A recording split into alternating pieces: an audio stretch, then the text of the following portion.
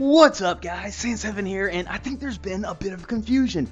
A lot of you are thinking, maybe I gave away my account, I'm not posting CC videos. Guys, I gave away my second account. This is my main, not going anywhere. Alright, this is the first video in a series that's a free-to-play series, and, well, Connor1 is someone I've known for ages. He was the first to donate an account to me. This is back when about 500 subscribers, I think, and he also happens to be a free-to-play player and was kind enough to let me play on his account.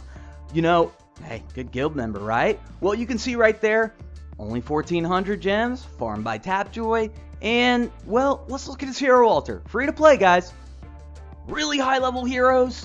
Pumpkin Duke at 6 of 9. What? Think he's going to take him to 7 of 9 after Druid gets to 5? Good heroes, good ability levels. He's beaten H. Yeah, free to play.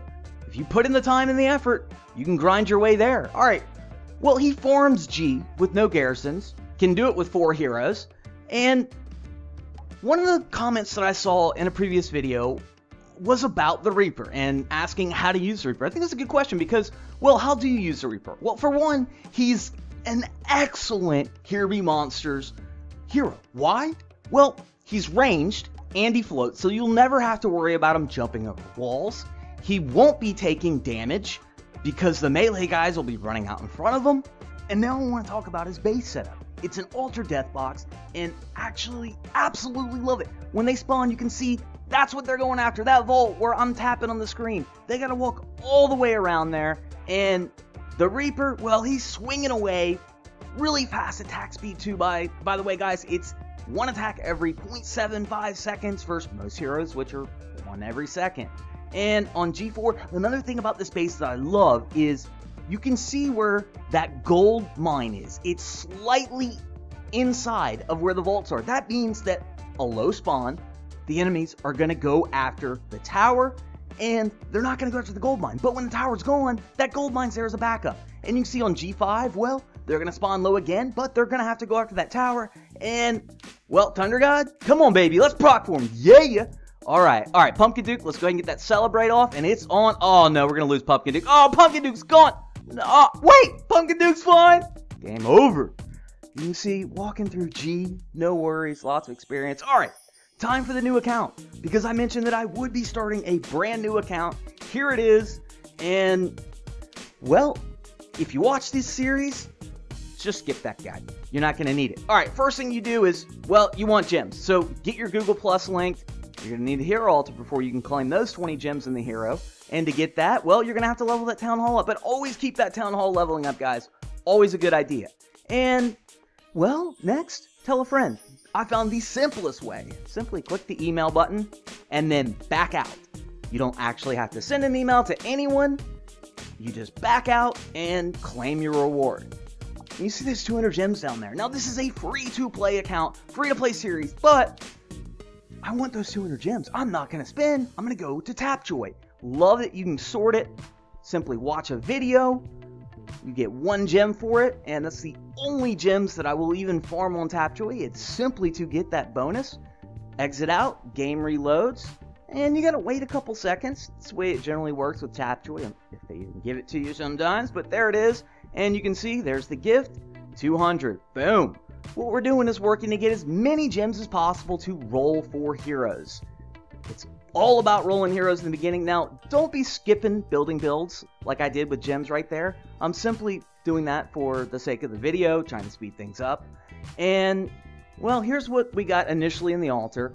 Now, save that slime. Those are fed to the heroes for experience. Don't give it to your executioner or, God forbid, the Frost Queen.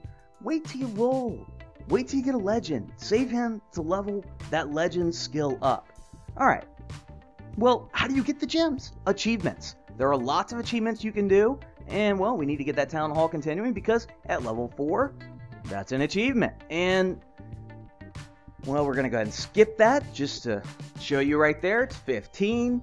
Boom. Going to go ahead and grab that. And I got a few other gem tips that I didn't know, and I found out a couple weeks ago just by playing around. Alright, now, I mentioned legendary heroes. You know, you can shard farm them as well, and you will shard farm them. But, as the last free-to-play series started, it was all about farming Druid. And that's no longer the case, because Druid is now a gift after 30 days.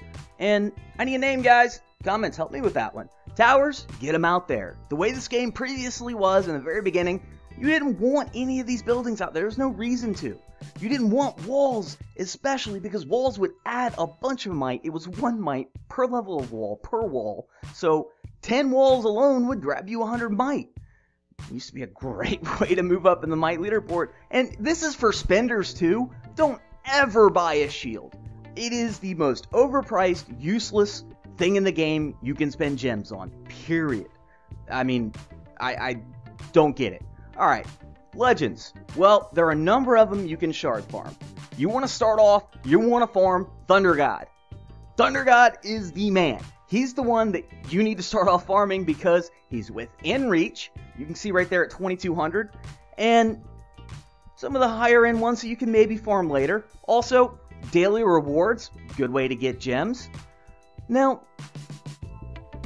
the achievements, there are plenty of them, and if you spend the time to look through them, there are a number of them that I'm sure you can figure out a way to get, and no problems leveling up any of this stuff, because you need it there to get the 6 hero base, so go ahead and anything you want to level, get it leveled up. Minus the hero altar, you know, well actually it's free to play, yeah, level that up too. Basically, go through and find the easy ones at first, such as troops, because, well, all you have to do is get him to level 2, and you're going to grab another bonus. Now, of course, I'm going to go ahead and skip that, just to speed things up as usual. And boom, there it is, second troop, and you can go ahead and grab that. Now, I'm not going to use troops very much, so I'm probably not really going to level them. Now, this is the tip. You can see, watch when that timer ends up, I'm going to grab a few gems for it. Boom. Alright, now grab that and time to roll, because hopefully we can get something good to start with, and BOOM! Are you kidding me? Yeah, baby! Immortep right off the bat? That's what I'm talking about, and that's what I'm gonna get to start with this account, and I got lucky as hell. Guys, I made this account today. It was right after I farmed G on Connor's account, and you can even look at the server time and show that just to make sure that you're not thinking I edited this in so I'd have a good account to start with. I got lucky to farm him, no doubt about it. This is why you save that slime right there. Go ahead and we're gonna consume him. Bada bing, bada boom, yeah! Up to 2 of 9, and talent's no good, but who needs a talent? I got a Immortep. It's free to play, baby. Whee! And if you actually are smart with how you spend your gold and mana starting off, you can get an extra hero roll. And guys, like I said, comment to give me a name for this account. I have no idea. Alright guys, this is the end of episode 1 of the new series. San7 out.